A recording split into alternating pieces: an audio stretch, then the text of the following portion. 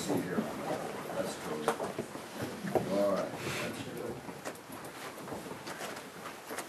Okay. Now I think we're running out of space.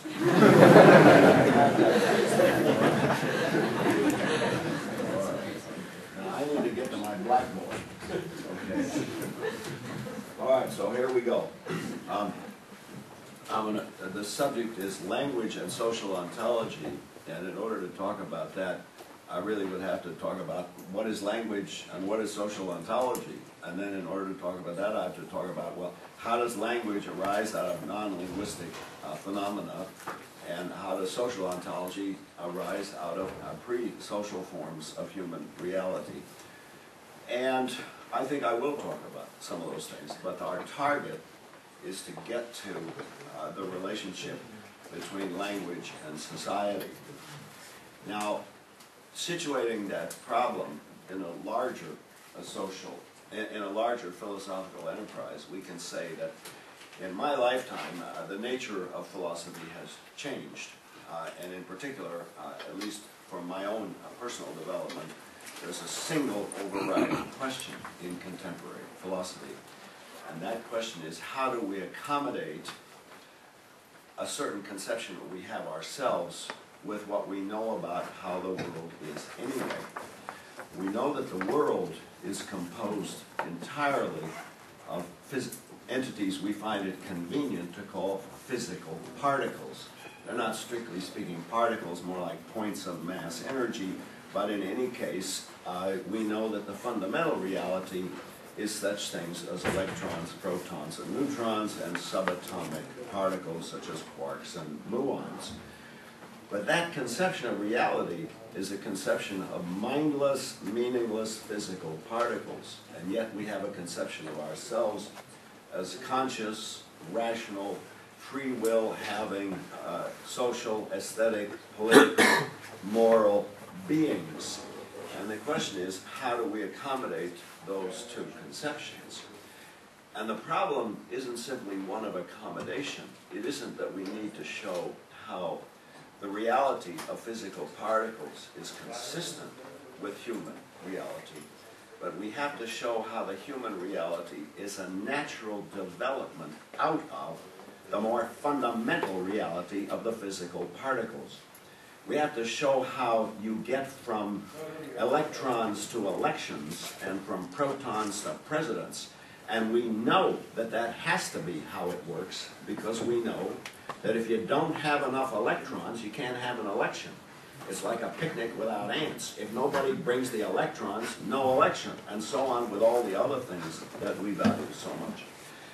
Now, this means that philosophy will have many of the same questions that it had before about the nature of language, the nature of reality, but they will be seen in a different light.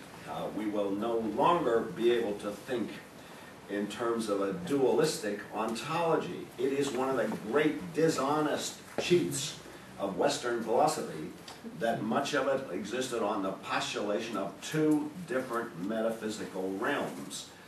Geist und Fleisch, spirit and body. You all know the various terminologies for this. And we need to overcome that. We need to recognize that we live in one world. As my colleague Donald Davidson used to say, we live in one world at most. And in that world, we've got to accommodate for everything. Morality has to be part of the same reality as the reality of physical particles. Well, you might say, why not just get busy and do it? Just solve the problems. And part of the answer is we can't make the electronics work. But anyhow, we're confronted, we have inherited terrible traditions, and we have to overcome these traditions. And I want to mention two of them that are obstacles to the project that I'm about to undertake. One tradition is God, the soul, and immortality. We think whatever else there is in the world, there's God, the soul, and immortality, and I'll explain to you why they have to go together. No point in postulating God if he didn't give you a soul. no point in having a soul if it doesn't last immortally. Unfortunately, I have to tell you, that's all false, okay? I won't demonstrate its falsity. That's another lecture. All right, but on the other side, there's an equally terrible burden, an equally idiotic tradition that is called science. And the idea is that science is somehow or other the name of a set of truths, the name of a proposition. And science is by its very nature materialist and reductionist. Now this is twin conception. On the one hand, God, the soul, and immortality, and on the other hand, materialism and reductionism are both false. We have to recognize that science does not name a set of propositions, but a set of methods. There's no body of knowledge that constitutes science. What we think of today as science will, for the most part, be overthrown.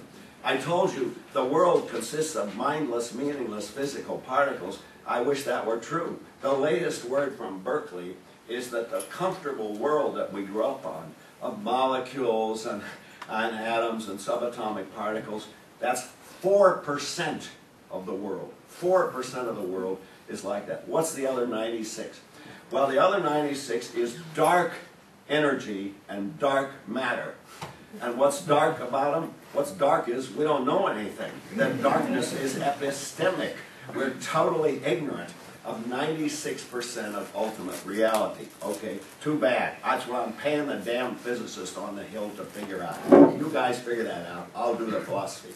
Okay, so now we're going to do the philosophy. But remember, we have to overcome both traditions, both the tradition of God, the soul, and immortality, and the tradition of materialism and reductionism. Now, the account that I'm going to give you is a naturalistic account in a perfectly ordinary sense. But when most philosophers say they're going to naturalize the mind or naturalize intentionality, they mean they're going to deny its existence. That's because they're still in their grip of the tradition that says science is materialistic, science is reductionist. Thanks a lot. I knew these guys would get it solved. That's wonderful. Okay, this is the greatest thing that happened in the Czech Republic since Muka. Let's have a... well, okay, since a good beer. Anyway, no, I want light. What happened to the light? Maybe they couldn't... All right, well, you can't have everything. You've heard of son et lumière. Well, at least we got son. All right, how about that? Maybe we got lumière as well. All right. So now we're going to start by giving an account of reality, where we're going to show how money and property and government and income tax and universities and cocktail parties and summer vacations, all those things we care about so much, how they are part of the world of physical particles.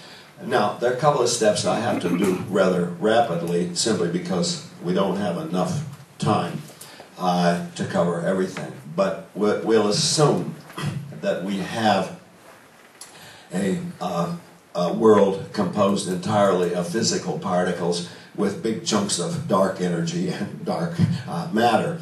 And we'll assume that some of those composed of large carbon-based molecules have evolved.